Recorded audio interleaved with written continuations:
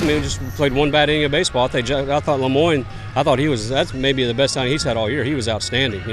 We get a couple breaks go here and there. We win that game, but this didn't happen for us tonight. We didn't catch any breaks all weekend.